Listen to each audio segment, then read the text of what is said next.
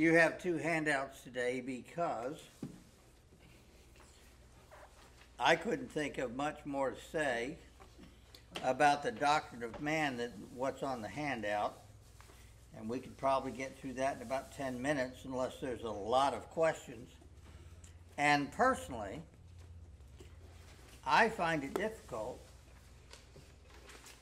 talking about the doctrine of man without going almost immediately into the doctrine of sin,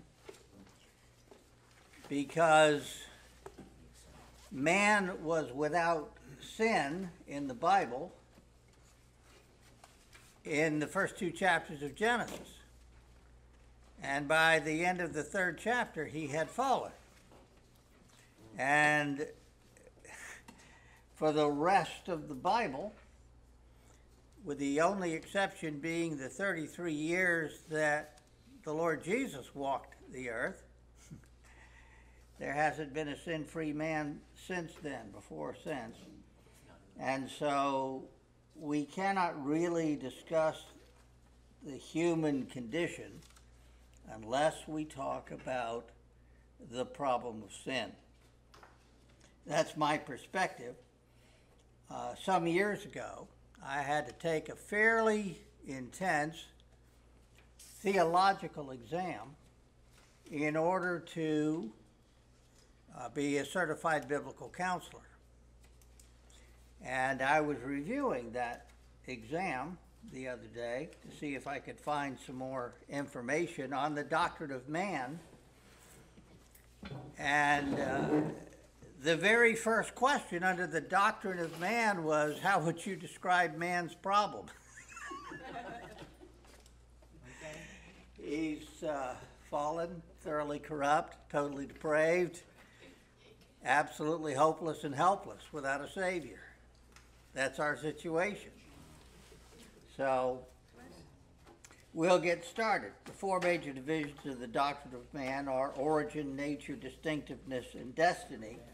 And basically, origin, man was created perfect, without sin, and the Bible says in several places, in the image of God. It says it twice in the creation story in Genesis 1, but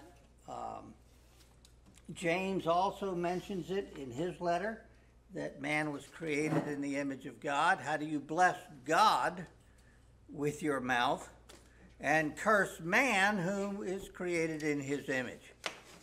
He's actually talking about the sinful way we use our tongue.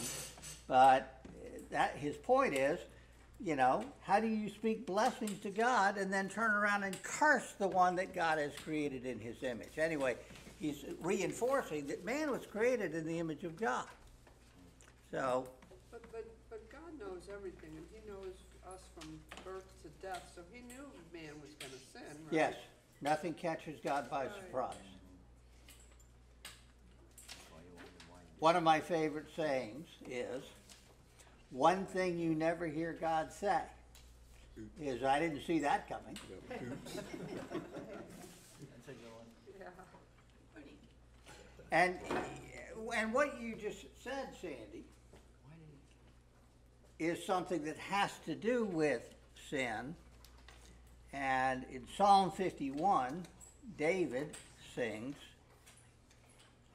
in sin did my mother conceive me.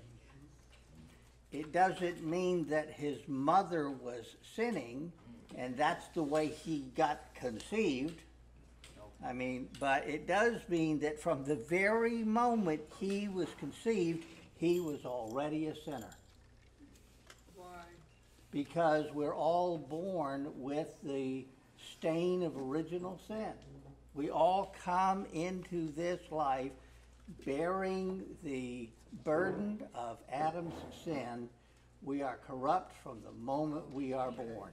Did anybody, why did he bother to do all this? Because If he knew loves it was us. gonna be a mess up. Well, Is he testing us all? They say, well, he tests, but he doesn't test. I know. that's a God's big one. motives for creating us are never really explained in Scripture. It Yeah. isn't like God needed us. It Right. wasn't because he was lonely without us. Okay. God is completely independent, and self-sufficient, and eternal, and all-powerful. He created us because he wanted to. I thought it was to serve. Serve, praise and serve God. Well, You probably had plenty already doing that. They I had a don't know. boatload of angels doing that. yeah, God had angels. He wanted to create us in his image so that we could relate to him Yeah. and know him. But Now, he the really Westminster doesn't. Confession is what is quoted in the first line of this number one origin. Man's purpose is to know God and enjoy him forever. That's a quotation from the Westminster Confession. So that's our purpose. Somehow to say it's like an Let's go ahead and just put it out here. Man was created in perfect fellowship and harmony with God in his image. And that, of course, again is found in Genesis chapter 1. This does not mean physical likeness, for God does not have a physical body. No one has ever seen God. But it does mean in the mental, emotional, and spiritual likeness of God. God is a thinking being. Man is a thinking creation. God has freedom. Man has freedom.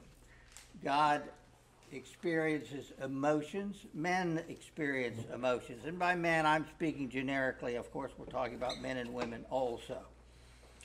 God is spirit, and man has a spirit and a spiritual nature as well as a soulish nature and a physical nature. We'll talk about that in just a moment.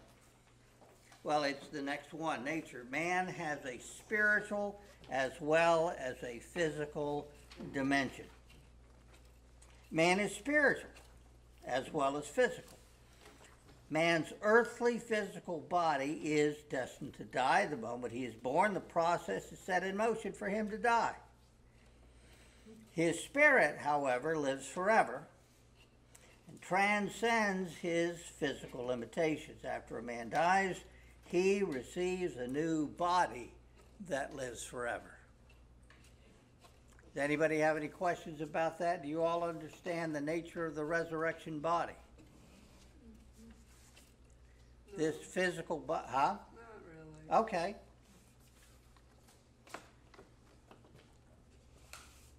The Jews never believed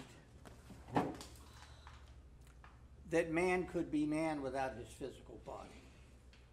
They were not body conscious like the Greeks were, but the Greeks believed in an independent soul that kind of went off somewhere after death, and the Jews always conceived that man wasn't man without a physical body to live in. And that's exactly what the Bible teaches, and that's exactly what the resurrection shows. Jesus' physical body was placed dead in the tomb, and the Jesus that his disciples and the women met on Easter morning or Easter evening, depending on when he appeared to them, was the same Jesus in a physical body, and yet not at all the same body that they put in the tomb. The only thing that he retained from his time in his physical body was that he still had nail scars and the wound in his side. I think as an eternal reminder of the price that he paid for our salvation. And yet, he could come and go in a room through locked doors. The Bible is very careful to say that the doors were locked for fear of the Jews, and by that they mean the Jewish leaders, Jesus appears in the room. And he is walking along with two disciples toward Emmaus. He stops, he has dinner with them, and in the breaking of bread, they recognize him. Now, this is just my opinion, and I'm always careful to say this is my opinion because the scripture doesn't actually say this. I don't know if Jesus physically, in the face, looked the same as Jesus of Nazareth. And I don't think it matters. But there's this issue of why didn't Mary recognize him when he was standing there at the tomb? Why didn't these disciples recognize him when he walked 6 miles toward Emmaus with them and didn't recognize him until he sat down to eat, and in the breaking of bread, they saw the wounds.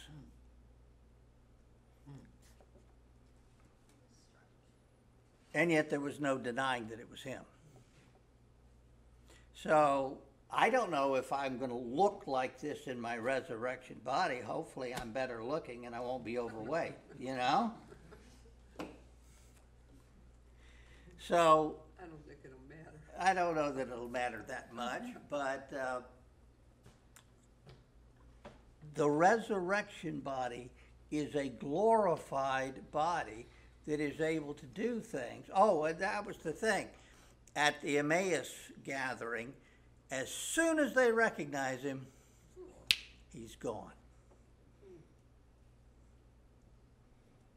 He can come and go as he pleases, and some have speculated, because the Bible doesn't clearly delineate this, that maybe in our resurrection body we can be on the new earth, or we can be in the new heaven.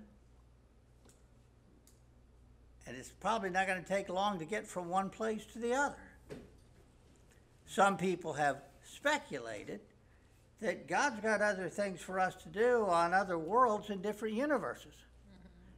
It's not like we have to get into a spaceship and go there. You know, in the resurrection body, we can, you know, like Dorothy says, people come and go so quickly here. But the resurrection body is a body. Jesus, you know, cooked breakfast for the disciples on the shore of Galilee. And I assume that meant that he probably ate. Or he just cooked it for them. Or he cooked it for them. Yeah, I don't know. But, you know, this there's a place in Corinthians, 1 Corinthians 15, that calls this a dishonorable body, and the resurrection body an honorable body. This one is physical, that one is spiritual. This one is sown in dishonor, and it is raised in honor, in glory. So that's the nature of the resurrection body. We're all going to get one at the second coming. Amen. Yes, amen. Hallelujah. I'm ready for it. Now this verse here in 1 Thessalonians 5, I'm fond of because it shows us the Jewish understanding of the three-part makeup of the human being. Where Paul says, may the God of peace himself sanctify you entirely, set you apart, cleanse you, dedicate you to himself, and may, look, your spirit and soul and body be preserved complete, without blame at the coming of our Lord Jesus Christ. He said the three parts that make up the human being, and he said them in the right order.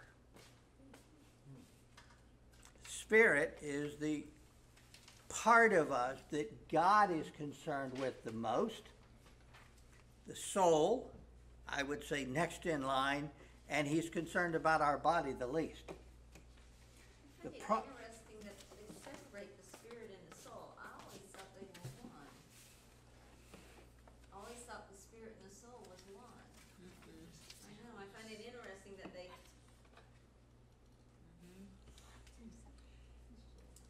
Here's the thing.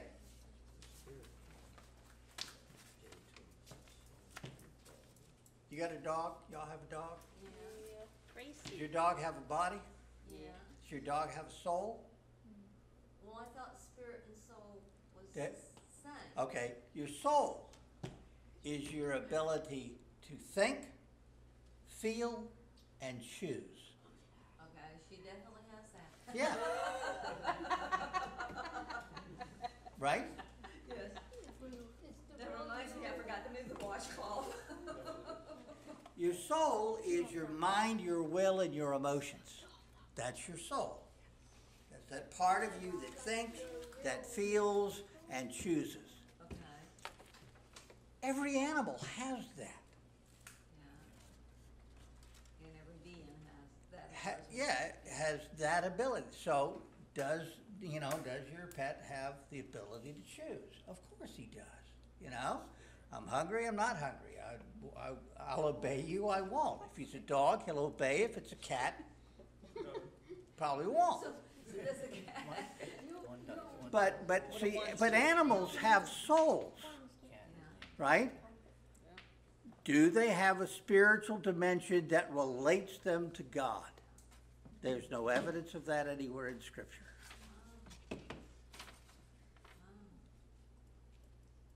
So our spirit I is think we what have an links animal us heaven. to God. That's exactly right. They're Okay. around up there. Alright. So does that mean we don't have an animal heaven? Yeah, there will be one, but There is no evidence of an animal heaven, I know. and that upsets a lot of people. However, I point out that there will also be a new earth. And I can't imagine a new earth with only people on Right. it. But maybe not the same animal.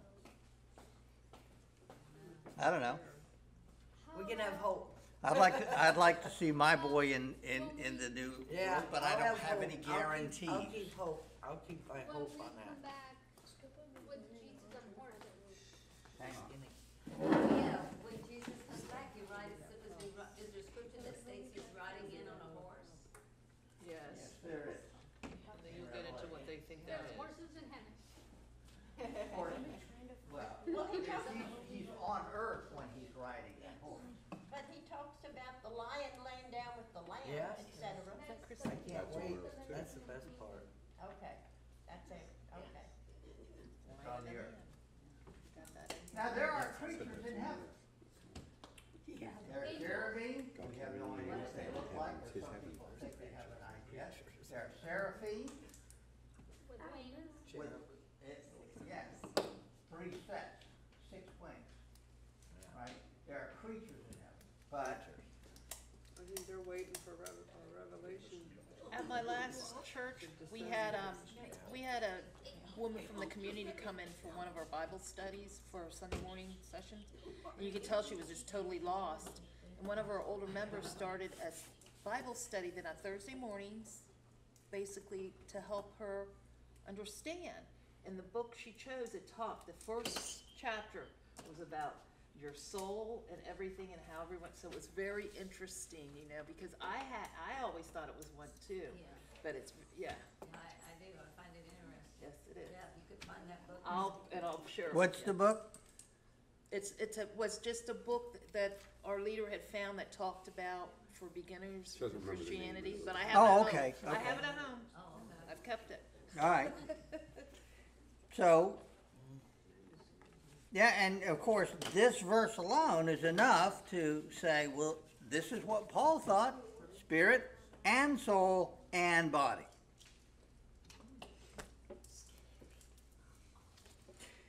Distinctiveness, man has capabilities, or capacities, I'm sorry. Man has capacities that go beyond those of any animal and mark him as the pinnacle of God's creation. Man has intellect, emotion, and will. With intellect, he can know, reason, and think. With emotion, he can feel, empathize, and experience. With will, he can choose. Now, we just kind of went over that. These are all characteristics of God, and as such, are part of the image of God within man.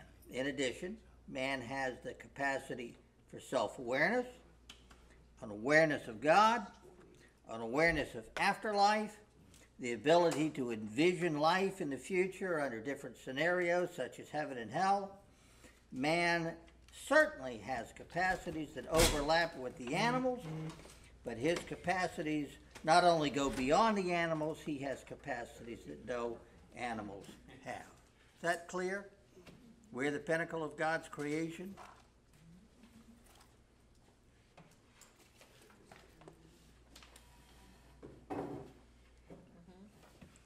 Then God said, "Let us make man in our image according to our likeness, and let them rule over the fish of the sea, and over the birds of the air, and over the cattle, and over all the earth, and over every creeping thing that creeps upon the earth."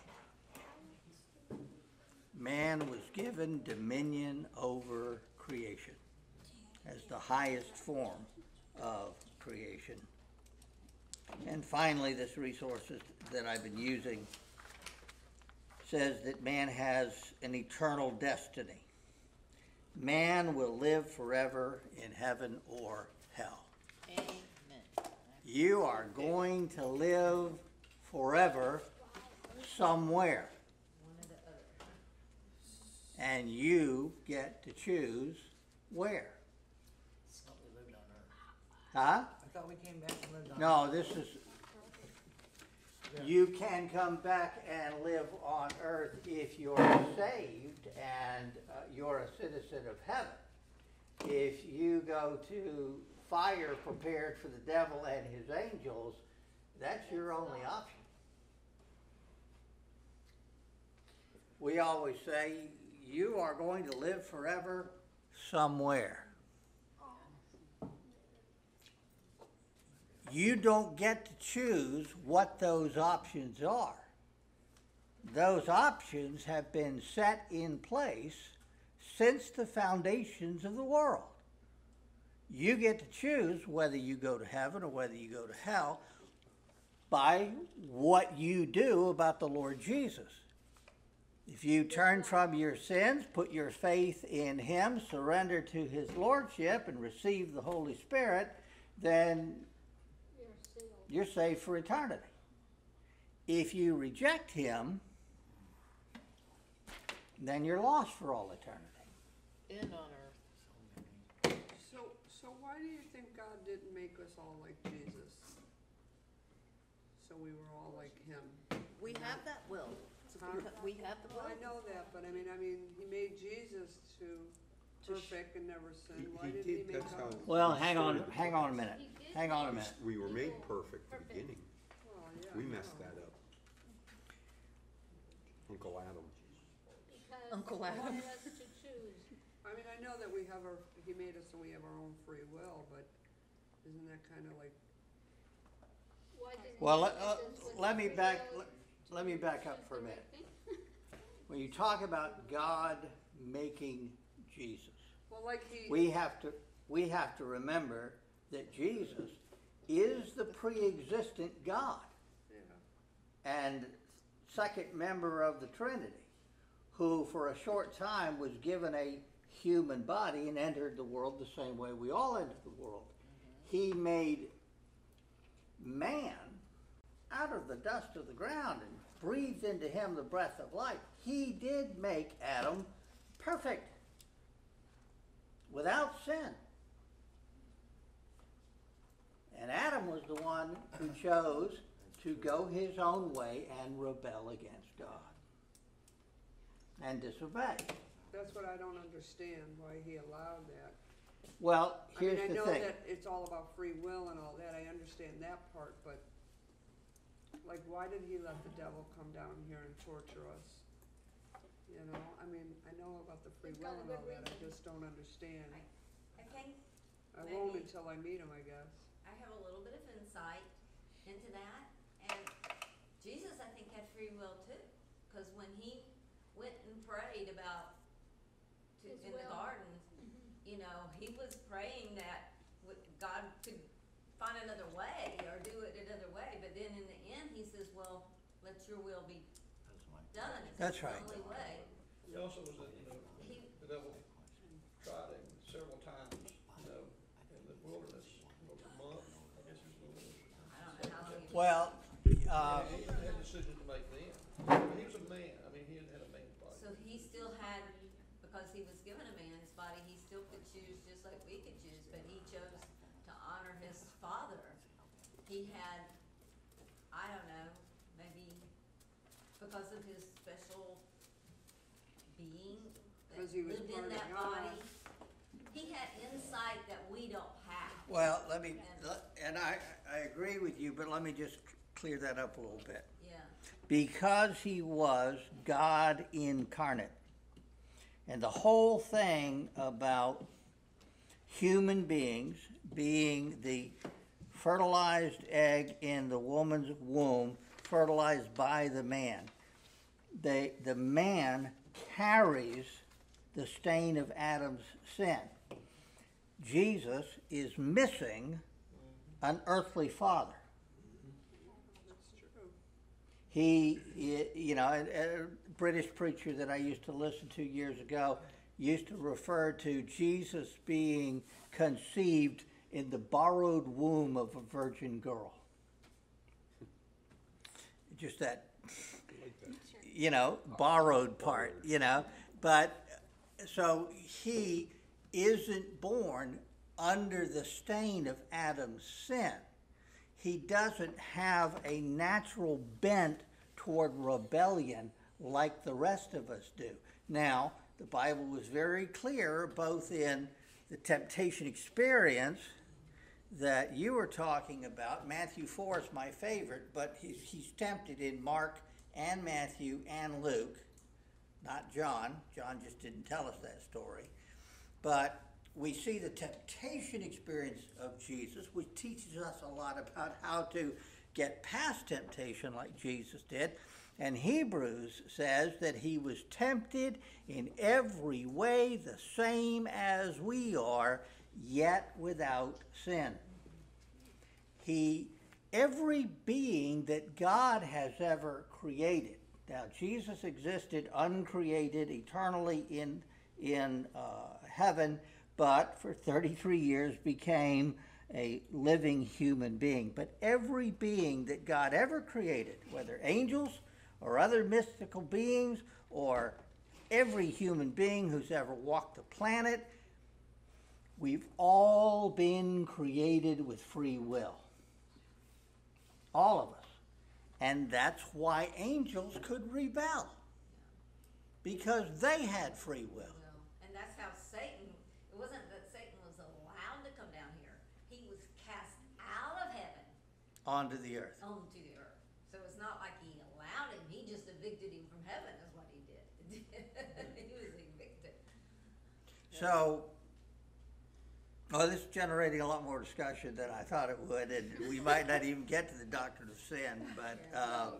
But yeah, this is a good thing. Man is created as the highest form of being on the earth. There is a verse in the Psalms that says he has made you a little lower than the angels, which means the angels, being ministering spirits, we talked about them last time, were created before us and higher than us. But of the created beings on this planet, we're the highest form of creation that God has made.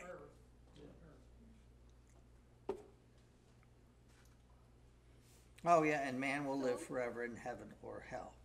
Though man's spirit inhabits a body at all times, that body changes after death on earth. A new body is received depending on his destiny, in which he will continue to live forever, if you can call an eternity in hell living.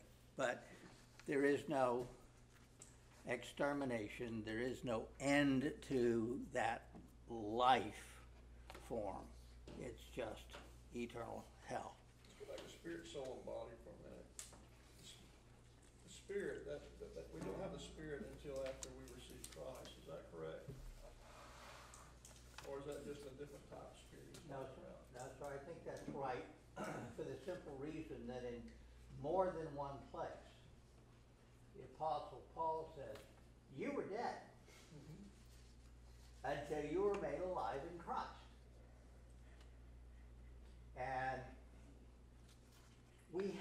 wonderful picture at the end of John. And we know that in the Hebrew language and in the Greek language, spirit and wind and breath are all the same word. Ruach in the Hebrew, and it's pneuma in Greek. Pneuma, you know what pneumatic tools are, right? Or pneumatic tires. I don't know. Air driven. A pneumatic tool is driven by the power of air, or a pneumatic tire is an inflatable tire. The idea of air, right, is pneuma. But spirit, breath, right, it's all the same word. Now, how did God create the first living being, whom we eventually called Adam, right? Forms him out of the dust of the ground, breathes into him the breath of life, and man becomes a living being, or the Bible says a living soul, right? And then in the end of John's gospel, the resurrected Jesus goes to the 10 disciples in the upper room. Judas is dead, Thomas is missing. And he breathes on them and says, receive the Holy Spirit. That's their regeneration. That's their new birth. When they received the Spirit of God into their life, the same as Adam received the Spirit of God when he was formed in the garden. This is recreation. So, people need to have God breathe in them twice. Hang on, I want to hear you. People need to have God breathe in them twice. First time when they're born, and the second time when the Spirit. Okay. I don't think the first time though was God's breath being breathed into us. The first time we Whatever air is in the simply room. inhale air is all. I think that when we come into the world, we just simply inhale air. Everyone does. Yeah. Yeah, Yeah. So, but the question I Second have with it is, do we have a spirit between the time we're born, or the time of Adam and the time we receive the Holy Spirit of Christ, and Christ gives us a spirit? Do we have a spirit between that time? We're born, we're lost. It's dead.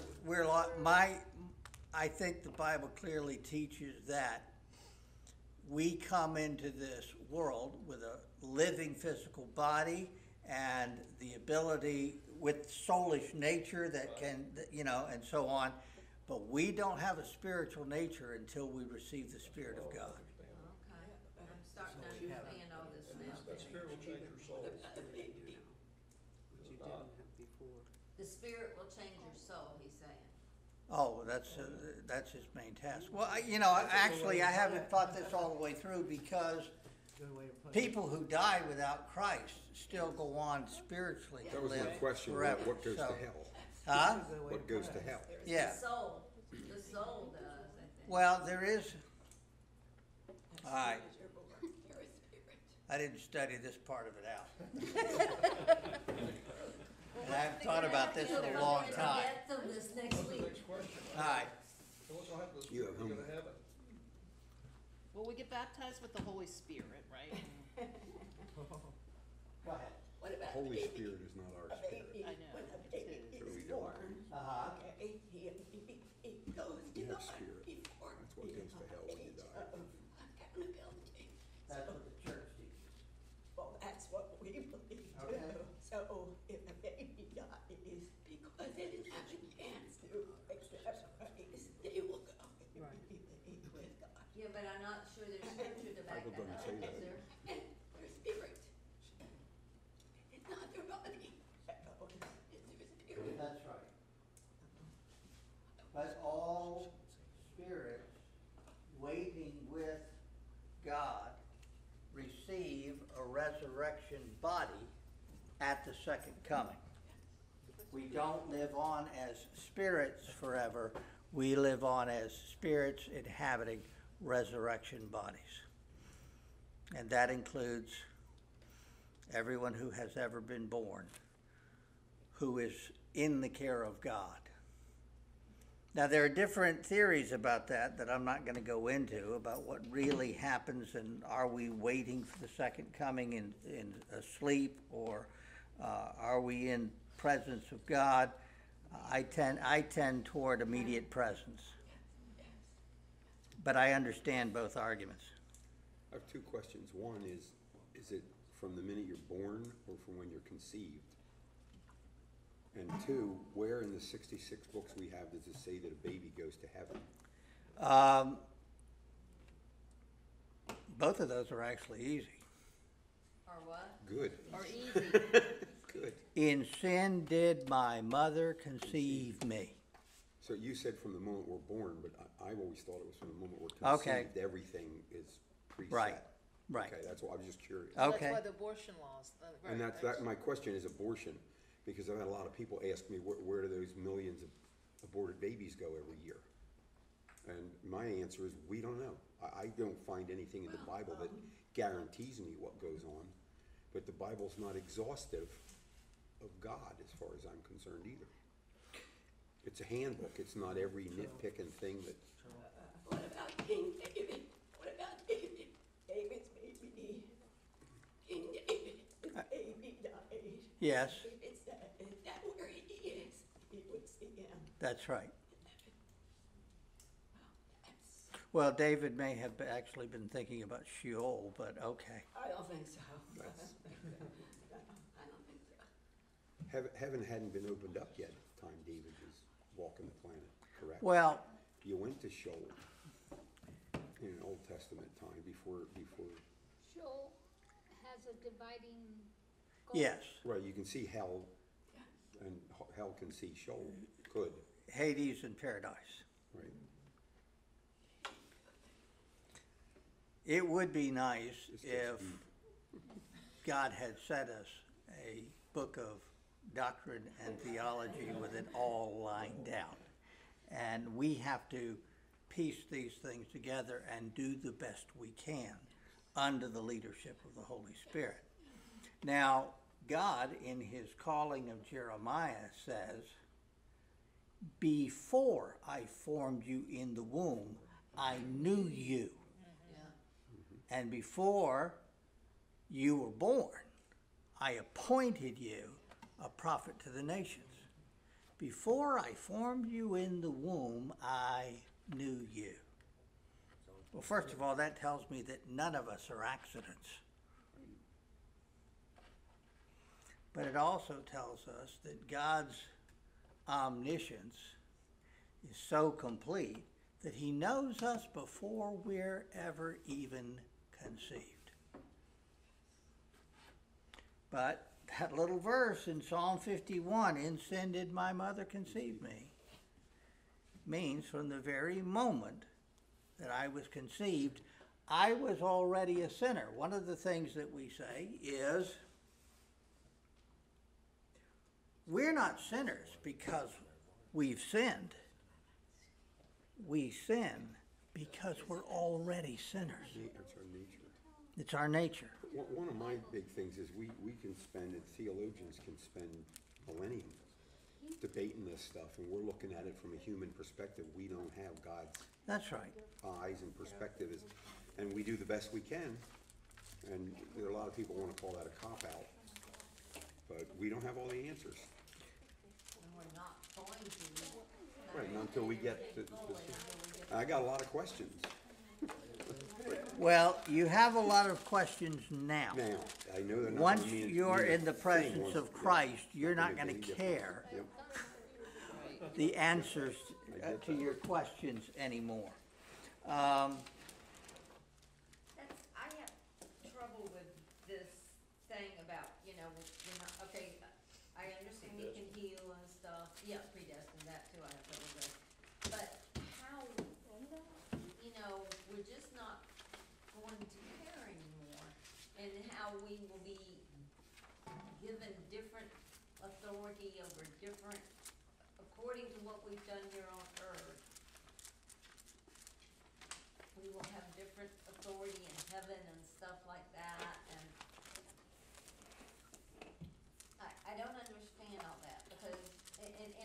say we won't be envious and we won't be jealous and stuff like that and anymore.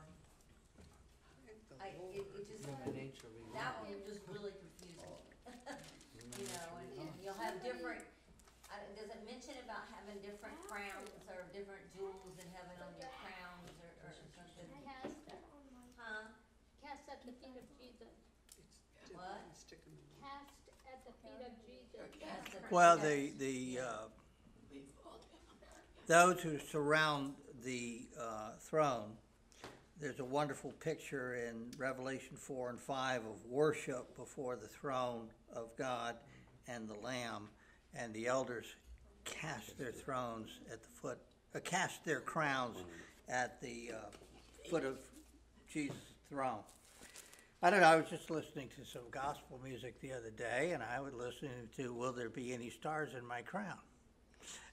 Which is an old gospel song about, will there be any stars in my crown when at last all my burdens I lay down? And in the theology of this particular gospel song, the stars that are given to us in our crown are the people that we lead to Christ here on earth.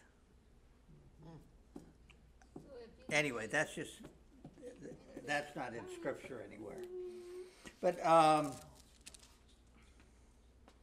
trying to think of the passage that says, by one man's sin came into the world, and In Romans I'm thinking it's Romans. 8 or 12. The sin helps us in our weakness is Romans. Romans 5. The Spirit helps us in our weakness. Let me see sin.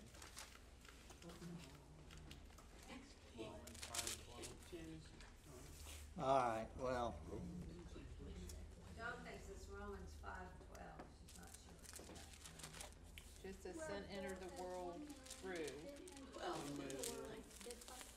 Death through Adam, life through Christ, therefore just as sin entered the world through one man, and death through sin. yep, And this way death came to all men. that's what I was thinking of. That's Romans 5? 5:12. All right.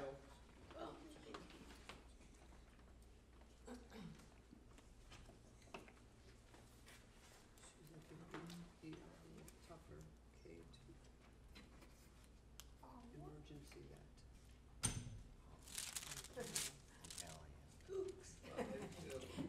15, the free gift is not like the transgression, for if by the transgression of the one the many died, much more did the grace of God and the gift by the grace of the one man, Jesus Christ, abound to the many.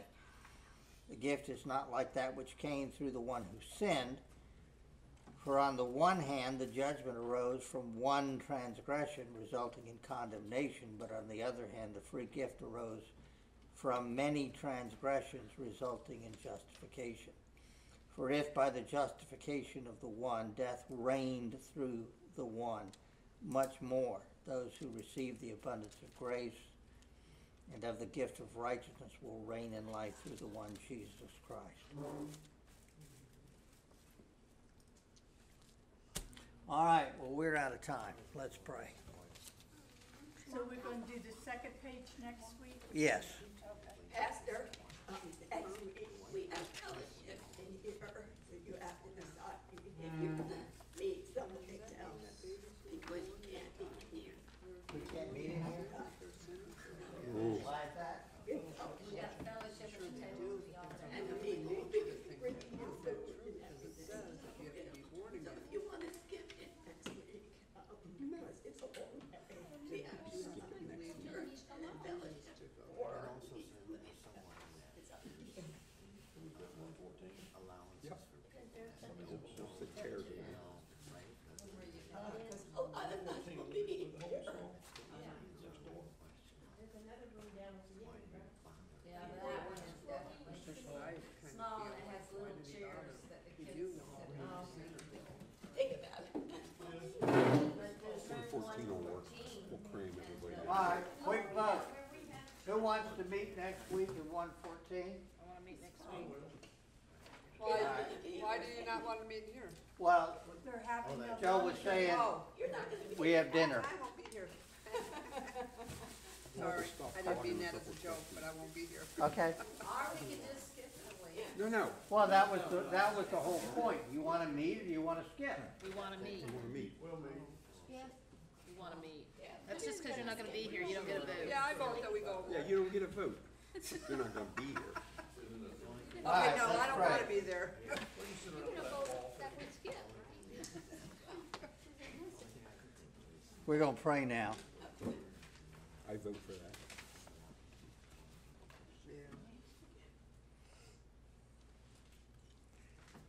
Lord, we thank you for this day and for the opportunity to gather. We pray, Lord, that in our attempt to understand the Scripture and make application of it for our lives, that we do all of this to know you better and to please you in all that we say and do. Go with us now into this time of worship, and may we sense your presence and hear your word and respond to it, we pray, in obedience. In Jesus' name, amen. Amen. Ethan, I'm gonna leave this here. so that I can come back. Clay has proved you wrong.